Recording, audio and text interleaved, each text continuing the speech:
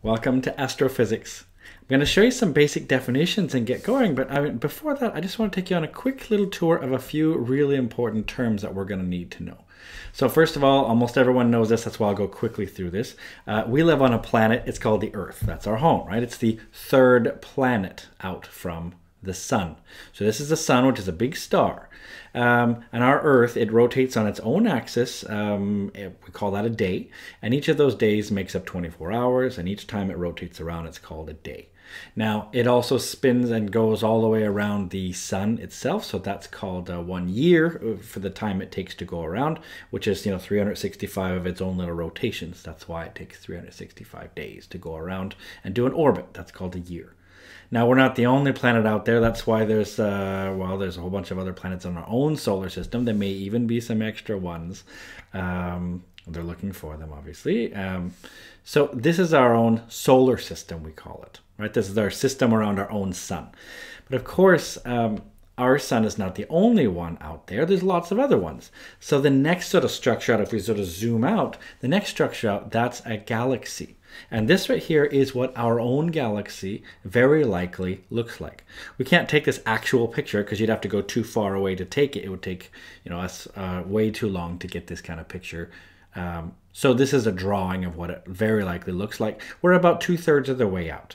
So our own sun and its own planets going around it, along with 200 to 400 other billion other suns. That's a lot. That makes up what we call our Milky Way galaxy. That's because if you see it in the sky, it looks like some milk being poured across the sky. So that's the sort of next layer out from structure. Near us, we call this actually the local group. There's other galaxies that are sort of in our hood, so to speak. So this right here is one of the closest ones. This one's called the Andromeda galaxy. And this is a real picture of it. It's beautiful, I think. So the Andromeda galaxy is actually coming towards us.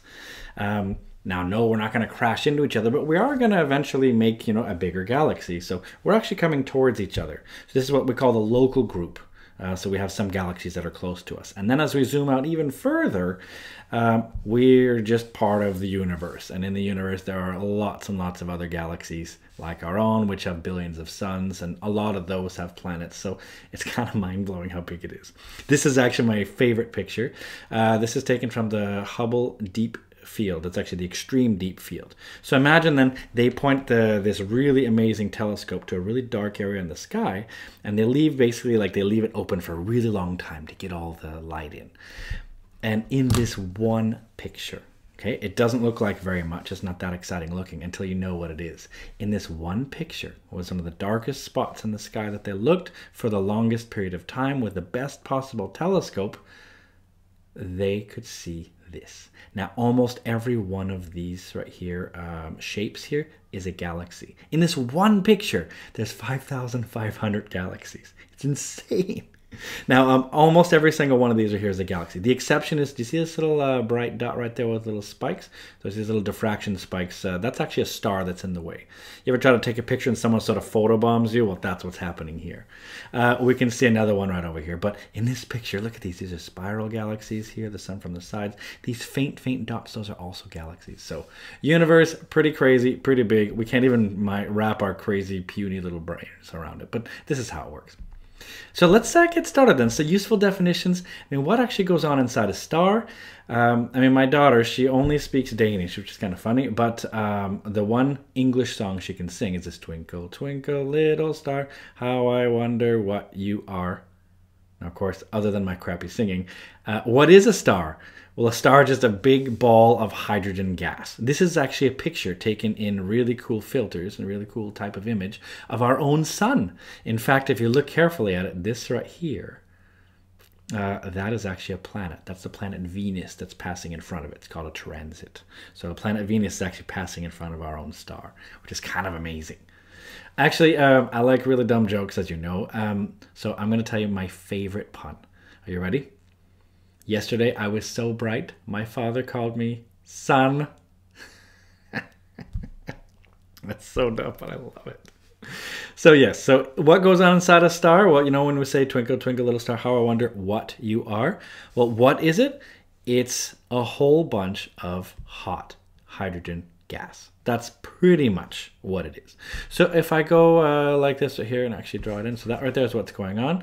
We have inside it, we have hydrogen being converted to helium, right? This is the elemental, this is what's going on. This is called nuclear fusion. Most people know that. So fusion, so every moment of its life, right now, every second, our own sun is converting the element hydrogen into helium through this process we call nuclear fusion. And from other topics in the standard level syllabus, you know about this. We go into detail about this. But the important thing, of course, is Einstein's most important equation, which is E equals mc squared. What's going on then is every time it converts hydrogen to helium, a little bit of mass goes missing. We call that the mass defect, right? If you weigh the left side, like the hydrogen before, and you weigh the helium after, you sort of weigh them. It's not quite that simple. It's a four-step process. It's called the, well, one of them at least, it's called the PP cycle. Like, means proton, proton. So that PP cycle, for example, is not just, you know, hydrogen converted to helium. It's a little bit more complicated, but essentially start with hydrogen, end up with helium. That is true. And if you weigh the before and you weigh the after, the mass is not the same. Some mass went missing. That is the mass from this m in E equals mc squared. Then we multiply that by the speed of light squared and we get energy.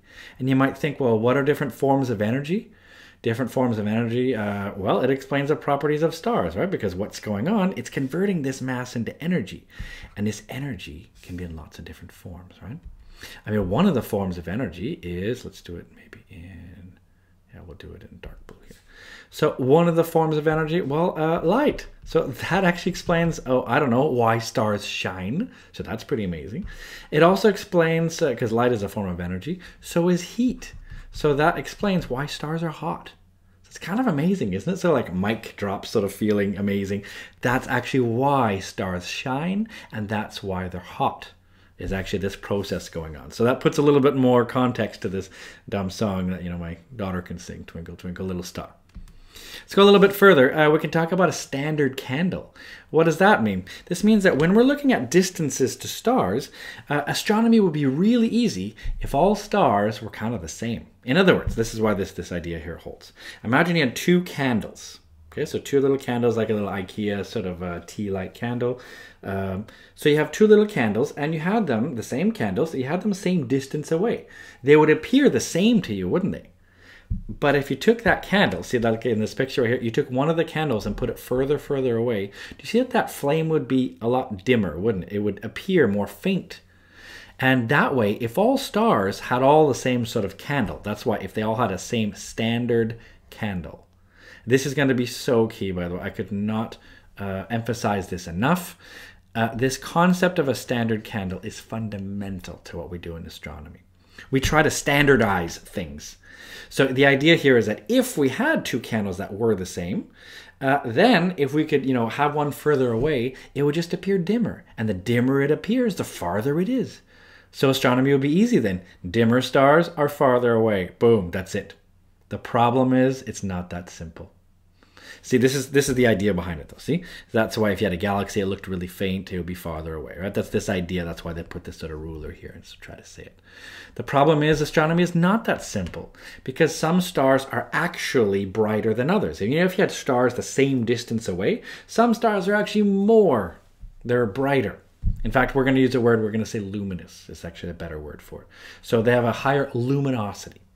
That means they're actually objectively brighter. So there's these two effects we have to understand. There's the actual intrinsic property of the star, which we're going to call luminosity. And then there's this apparent result from us. In other words, if we look at this particular constellation in the sky, this is seen in the northern hemisphere really easily. It's called the constellation. Do you know what it's called? Orion. It's supposed to be a dude. I don't know if it looks like a guy at all, but I think it actually looks the most like what it's supposed to look like. Imagine this is his head. This right here would be his shoulders here, like this. This is his body. This would be his legs. That's supposed to be his sword, but people, it's something else. If you really use your imagination, you might be able to see some sort of bow, because he's supposed to be a hunter guy with a bow and arrow. So he's supposed to be some dude like this. But the amazing thing is these different stars that make up that constellation, they're not all the same distance away from us. So that's why what I've done is I found this nice picture here of this same sort of image right here of this guy right here sort of mapped like this. They've taken these and sort of mapped out the distances to those stars. Now don't worry too much about the units yet. We're going to talk about those, but light years. Basically it says that this particular star right here is actually closer. Then we've got this one here. That one's called Betelgeuse, for example. It's a red supergiant. We'll talk about it later. But you see how the different stars are actually different distances away. So do you see, a star could be really, really bright. Its actual luminosity could be very, very high, and it could be really, really far away. Or you might have a really crappy little star that's really, really close to you, and they might appear the same to you. So we have this effect of how things appear versus how they really are. And that's the main thing we're going to talk about in the next video.